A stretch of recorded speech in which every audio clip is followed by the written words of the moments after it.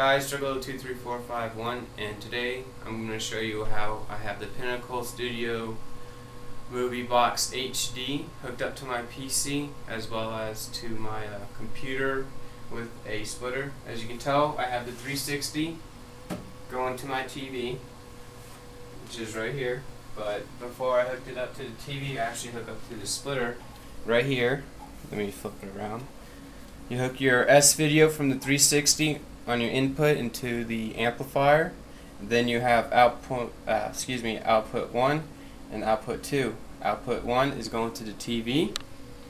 Output 2 is going to the Pinnacle, which is right here, hooked up to the S-video and audio.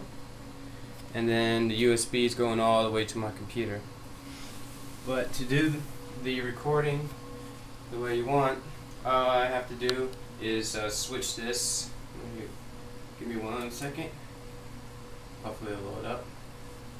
Okay, once you do this, you open up Pinnacle Studio HD, and you're going to go to your top left hand corner where you see File, Edit, View, Album, Toolbox, Setup, and Help. And right below that, it's going to be Import.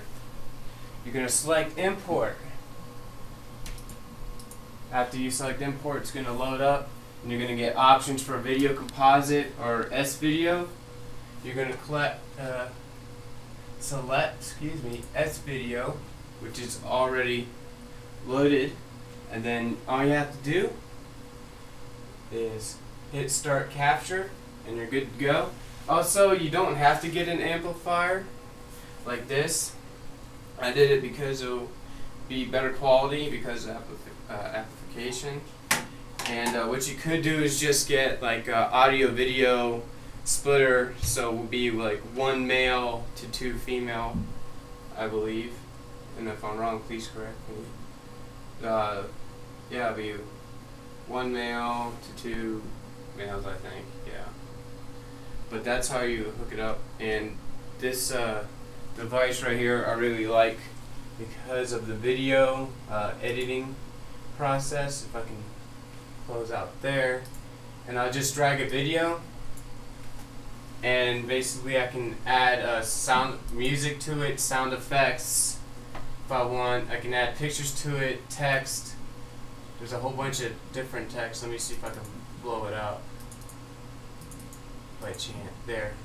And I can enter my text here, so you might see a little better intro is what I'm doing for YouTube now because of this, as well as a lot of transitions as well on this program.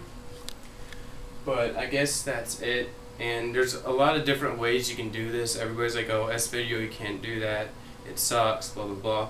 Well, the reason why I have this setup is because my computer is nothing but a video card and all graphics cards. That's all there is to it, and that's why I got this unit.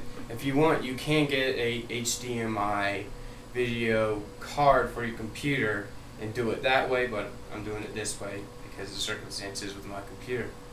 But I guess that's it. Comment, subscribe, rate this video, and have a great day.